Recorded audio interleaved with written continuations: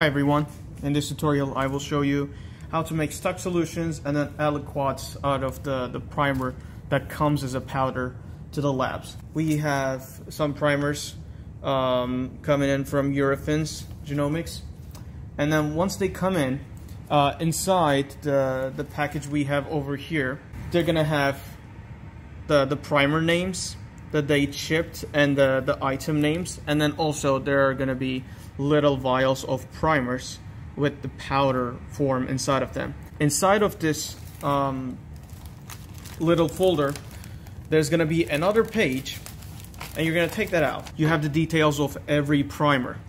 So for example, we have the MET-F1 and COL1R1, which are for ND2 sequencing. And as you can see over here, this part I just filled them. Normally it comes as these are gonna be empty. And this column with the nmol, this is going to be the column that we're going to be looking at. What we're going to do is pretty simple. We're going to multiply the number we see at the nmol. So if it's 18.5, we're going to multiply it with 2, which is going to be 37. And then we're going to write it down to over there. And we're just going to repeat this until you fill every empty slot over here. And then after that, you're going to get your sterile water solution. Adjust the micropipette to 37, and then let's open the cap here. And then what you're gonna do is, so this is MET-F1. I'm gonna take a look again, and this is 37 MET-F1. Okay, so I'm looking for the right one. While you are opening the bottle, this little tube, you gotta be careful because sometimes the powder sticks to the cap side, and make sure the little powder form is going to be at the bottom. So open very carefully, and when you open it, take a look inside the cap if there's anything you see. So nothing, that means we're clear. So we can get 37 microliters of sterile water and pipette inside of that. Once you do that, close it, close the cap.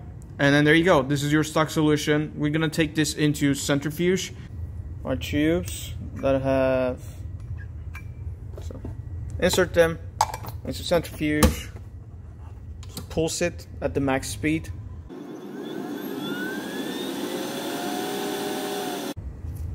So we took them out. We have tubes labeled. These are gonna be our aliquot tubes. So MET-F1 labeled as MET-F1 as well. What we're gonna do is put 492 microliters of sterile water into those aliquot tubes.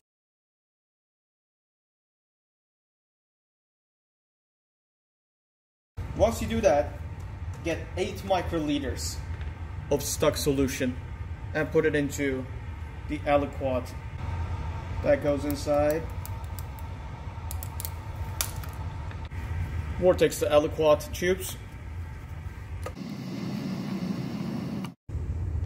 and that's it, and put them back in the freezer.